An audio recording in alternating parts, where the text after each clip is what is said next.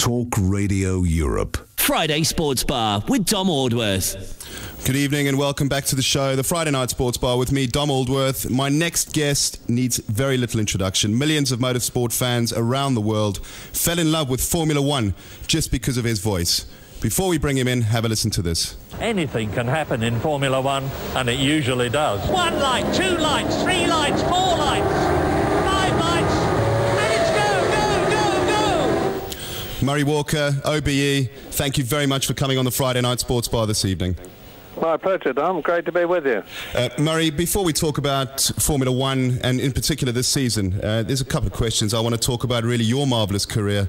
It all began in 1948. That was your first broadcast. If I'm correct in saying it was the Shelsley Welsh Hill Climb. I mean, your clear passion for broadcasting of motorsport, I mean, how did this come about? Where did it come from, Murray? Well, I guess, Dom, really it came from my father, because my father was a professional racing motorcyclist. He won the TT, which is a jewel in the crown of motorcycle sport. And he won virtually all the Continental Grand Prix. And I grew up in a motorsport atmosphere and loved it. And then I was in the army during the war. And when I came out, I started racing bikes. But I wasn't good enough to satisfy myself. And you know what they say, those that can do and those that can't talk about it. So I started talking about it. And Murray, you're big, throughout the 70s you were sort of doing part-time bits and pieces on Formula One. I think, if I'm correct in saying, your big break came in 1976 when it became a permanent fixture for you. I mean, how did this opportunity come about? And just to test you slightly, who won the World Championship in that year? In 1970, James Hunt. Okay, I thought I'd try and test you there, but how did the opportunity come about then? I had been doing commentary, Dom, on motorcycle racing and Formula 3 car racing, the British Touring Car Championship, virtually everything except Formula 1 since 1949. And then in 1978, actually, the BBC started, after James Hunt had retired, they decided they were going to do all the Formula 1 Grand Prix on television. And that's when they asked me to do it. I took quite a big step from having done all the other things with engines up into Formula 1. And then I did it from 1979 until 2001. I'm still doing the odd thing. I've just come back from Australia where I was doing some stuff on the fantastic V8 supercar series they have there. Murray, in reference to Formula One and your commentary career, which has sort of spanned almost 3 decades, approximately 18 world champions, the likes of Sir Jackie Stewart, Niki Lauda, Keke Rosberg, Nelson Piquet, Ayrton Senna, Michael Schumacher, some great names in there. And of course, a very close friend of yours, the late James Hunt, again a world champion. Out of your commentary career and what you've seen in F1, who's the greatest champion of the lot that you've seen? It's a question, Dom, that's impossible to answer, really, because you can't really compare drivers from one generation with another, because they were driving different cars on different circuits to different regulations in different circumstances. I mean, was Fangio greater than Jackie Stewart? Was Senna greater than Jim Clark? You can make a subjective judgment. In my opinion, the greatest of them all ever was Tazio Nuvolari, who raced before the war, and in Formula One, Fangio. But and people don't give Sterling Moss all the credit that he should deserve. You can argue until you're blue in the face, but in Formula One terms, I would say Fangio.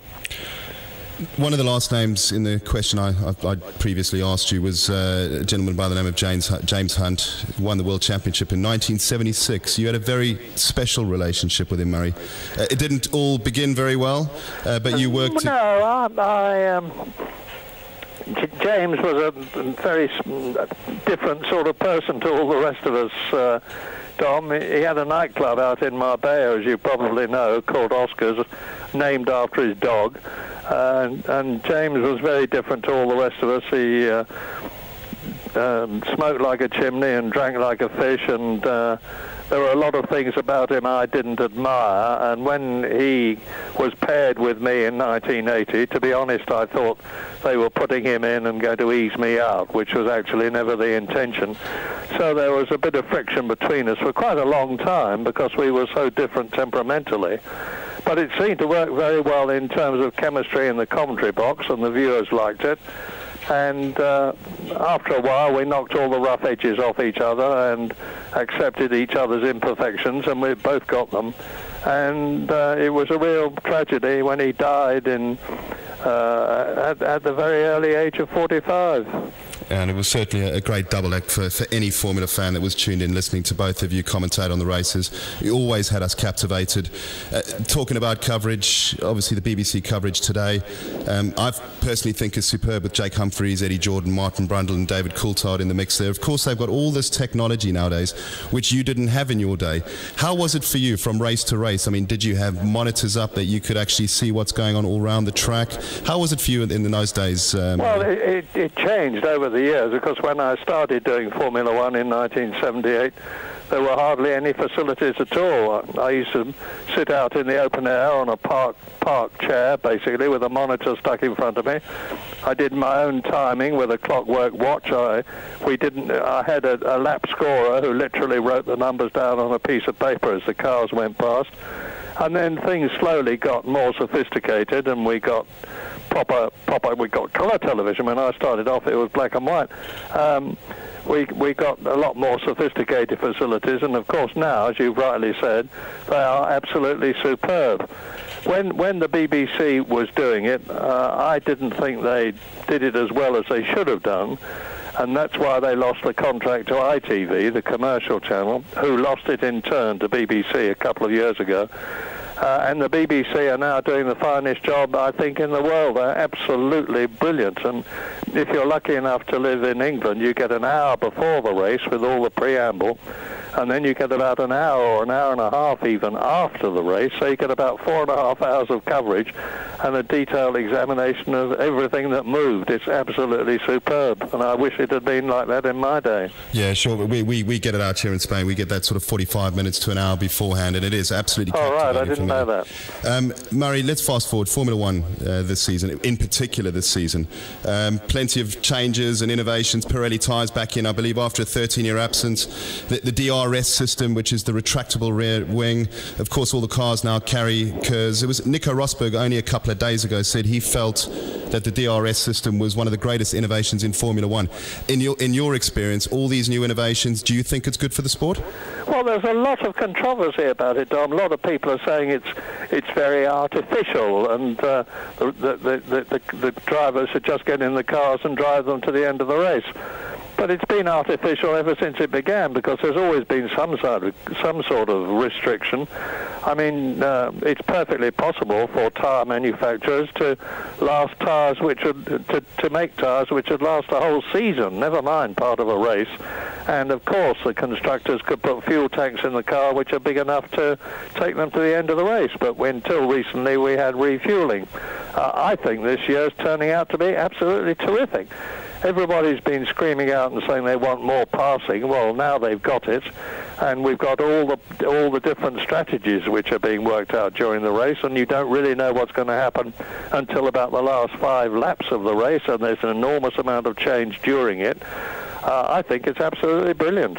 Yeah, well, the Chinese Grand Prix was certainly all about that, and literally it was the last 10 laps, 5 laps, as you said, before we knew it was going to come out there. And I mean, yes. The DRS system, this retractable rear wing. I mean, there's something that was raised during the week that I read. I mean, of course, you can use that in a specifically allocated straight within a race. You can use it at any time during free practice, as far as I'm aware, but you can only activate the rear wing within a second of the person that you're looking to overtake. Why do you think the FIA or Formula One didn't allow the person to defend his lead by using his wing as well?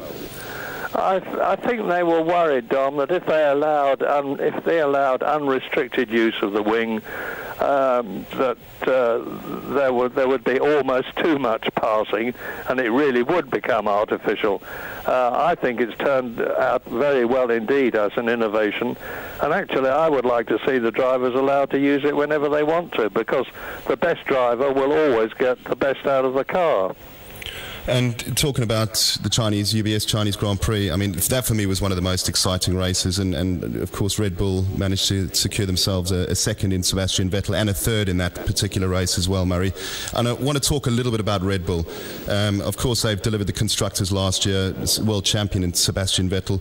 Christian Horner and his team have done a superb job, but how much of their success is down to the genius of their designer, Adrian Newey? Well, an enormous amount of it. I won't say most of it, because first of all, their success is down to the fact that Dieter Mateschitz, who is the man who is the part owner of Red Bull, he and a Thai chap share it between them, has shown how enthusiastic he is by being prepared to spend unlimited amounts of money to get the right people and the right facilities and enable them to build up a team. And the same thing applies to Christian Horner, who is the team principal. He's done an absolutely fabulous job. All the people that they have recruited have done extremely well, because there's been plenty of money and they can get the best people by paying them the high salaries. But having said that, it's undoubtedly the genius of Adrian Newey, who has produced championship-winning cars for Williams and McLaren before Red Bull, that's enabled Red Bull to get the job done. But without all those other people and Mateschitz's money, Adrian Newey couldn't have done his job, and equally, without Adrian Newey, all the other people couldn't have done theirs. It really has been a team effort. Lots of debate still raging on, Murray, about Michael Schumacher coming back into Formula One. Of course, it was the dream ticket for him, bearing in mind Ross Brawn, his team principal at Ferrari, was at Mercedes GP. It was a great opportunity for him to come back personally. How do you view his decision to come out of retirement and back into Formula One? Do you think it's been good for the sport? Well, first of all, I admire him enormously for coming back, and he came back because he was really eased out of Ferrari to make room for Kimi Räikkönen before Schumacher wanted to stop, before Schumacher was really ready to stop. And that's demonstrated by the fact that he took up motorcycle racing, and you need a lot of guts to do that, because to go from 4 wheels to 2 is infinitely harder than going from 2 wheels to 4. So I admire him for that, and I admire him for coming back. He said he wanted to come back to have fun.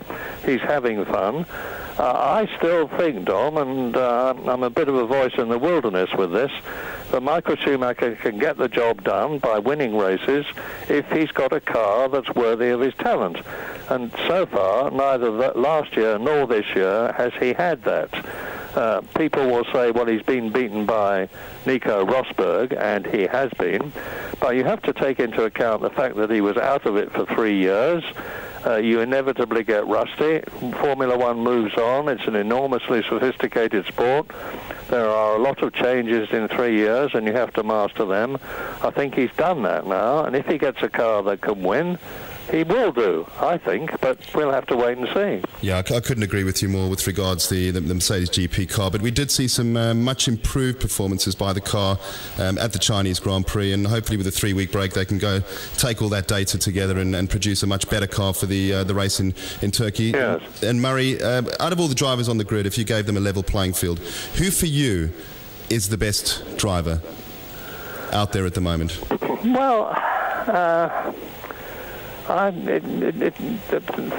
three stand out for me, Dom. There's Vettel, of course, and Lewis Hamilton, and Jenson Button. You've got 3 world champions there. They're all very worthy world champions. I suppose if you stood me against the wall and said you've got to give me one name, it would be Lewis Hamilton.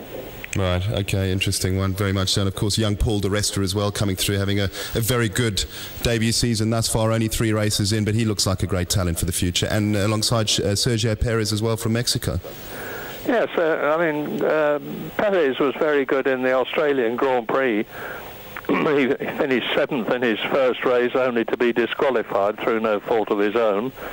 He's obviously a real talent. I think Di Resta even more of a talent, because to get points in your first 2 races and very nearly in your first 3 races in something as competitive as Formula One with as little experience as he has got in Formula One is a very notable achievement, and I think he's going a long way. And I don't think, I know that the top teams are looking at him, and I wouldn't be at all surprised if he ends up in Mercedes-Benz next year. That's fine. We were just talking about that before the show, actually, and one of the gentlemen sitting in the studio said exactly the same thing. Murray, before we go, it's been an absolute pleasure to have you on. How's the voice these days, anyway? Well, you'll have to judge yourself. You've been listening to it for the last few minutes. It's fine, as far as I know, Dom. I'm in good shape. I'm very much enjoying life, and I'm still doing some commentary on odd events. But I wouldn't want to. I would love to do Formula One, but I haven't got the stamina to do the travelling now. Well, have you got the stamina to give our listeners out there a little send-off, perhaps of the start of a Formula One race for us before we let you go? Yes, I have. Okay, ladies and gentlemen, this is Murray Walker. So watch the lights. 5 lights, 4 lights, 3 lights, 2 lights, 1, and it's go, go, go. Murray Walker, you're an absolute legend, and your voice will be remembered forever. Thank you very much indeed for coming on the Friday Night Sports Bar this evening. It's been a pleasure to have you on. You're very welcome. It's a pleasure to talk to you. Cheers, Cheerio. man.